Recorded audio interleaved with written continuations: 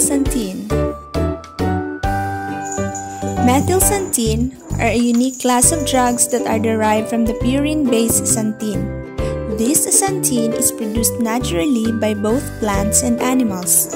It has a smooth muscle relaxant property which is responsible for the bronchodilator effects of xanthines. Methylxanthine blocks the phosphodiesterase enzyme, which results in relaxation of smooth muscle in the lungs, dilation of pulmonary blood vessels, elimination of excess fluid through diuresis, and stimulation of the central nervous system.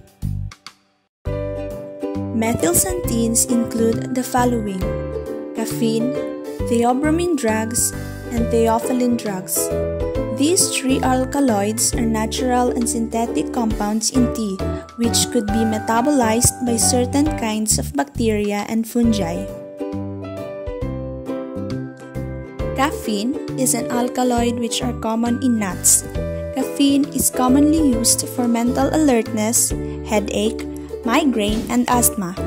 This alkaloid is structurally related to adenosine and acts as adenosine receptor antagonist with psychotropic and anti-inflammatory activities. Theobromine drugs are found in cocoa beans, cola nuts, and tea. Theobromine is used to increase the amount of urine made by the kidneys to stimulate the heart and to widen blood vessels. Theophylline drugs, also known as 1,3-dimethylxanthine, is a phosphodiesterase inhibiting drug used in therapy for respiratory diseases such as chronic obstructive diseases and asthma. Theophylline drugs are no longer used because of its higher dose requirement to achieve a beneficial effect. This drug relaxes smooth muscle located in the bronchial airways and pulmonary blood vessels. So how does methylxanthine work? The smooth muscle relaxant action is attributed to inhibition of phosphodiesterase, the intracellular enzyme that inactivates CAMP.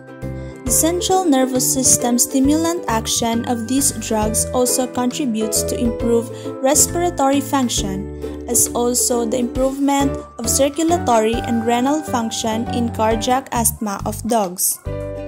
So bronchodilations is promoted by CAMP.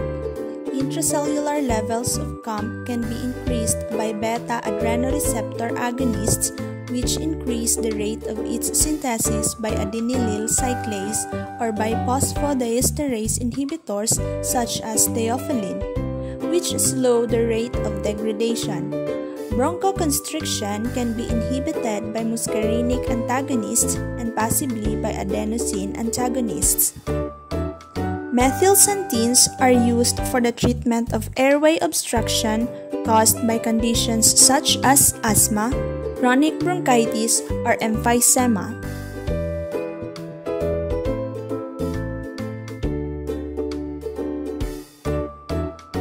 Other derivatives of methylxanthines are AMINOPHYLLINE, DIPROPHYLLINE, and ETAMIPHYLLINE.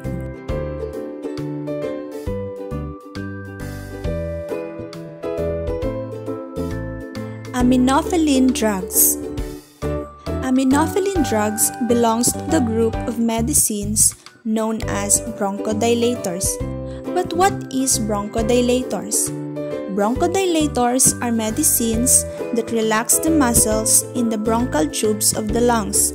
They relieve cough, wheezing, shortness of breath, and troubled breathing by increasing the flow of air through the bronchial tubes.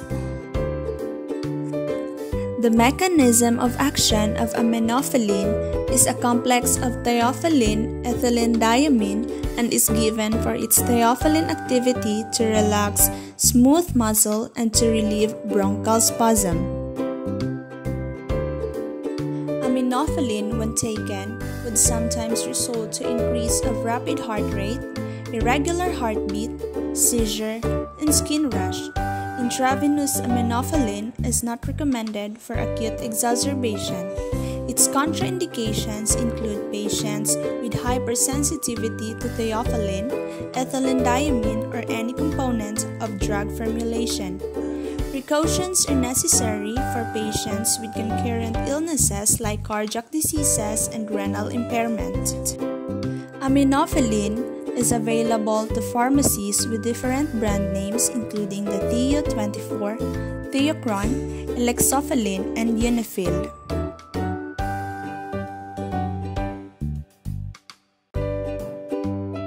DIPROPHYLLINE or diphyllin is a xanthine derivatives with bronchodilator and vasodilator effects.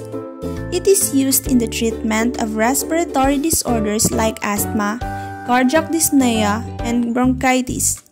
It acts as an adenosine receptor antagonist and phosphodiesterase inhibitor.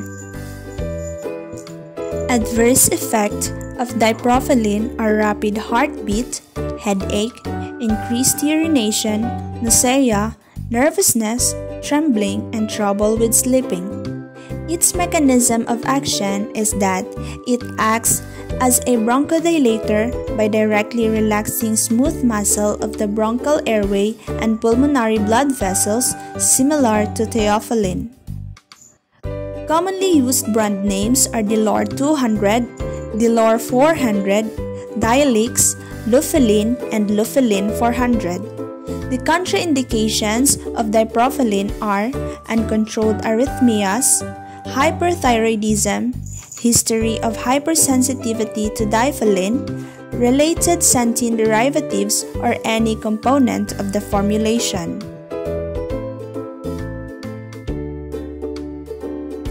Etamiphyllin, also known as camphophylline or melophyllin, that belongs to the class of organic compounds known as xanthines. These are purine derivatives with a ketone group conjugated at carbons 2 and 6 of the purine moiety. It is a weak bronchodilator when administered orally.